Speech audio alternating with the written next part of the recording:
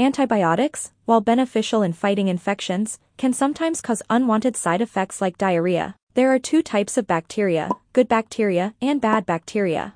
While infection with bad bacteria cause symptoms like fever, cough, cold, shivering, etc., good bacteria in gut helps us in digestion of food, regulation of immune system and synthesis of vitamin K. Antibiotics are medications which are used to treat bacterial infections by killing or inhibiting the growth of bacteria. Although antibiotics are effective in targeting harmful bacteria, but they can also affect the good bacteria in our gut. One of such antibiotic is clindamycin. Normally good bacteria is more in number in our gut, which utilizes the nutrients required for bacteria to grow and keeps the bad bacteria in check. Antibiotics can disrupt the balance of gut microbiota by killing off good bacteria. This disruption allows opportunistic bacteria, like Clostridium difficile, to overgrow and produce toxins that attack the lining of the intestine and lead to diarrhea.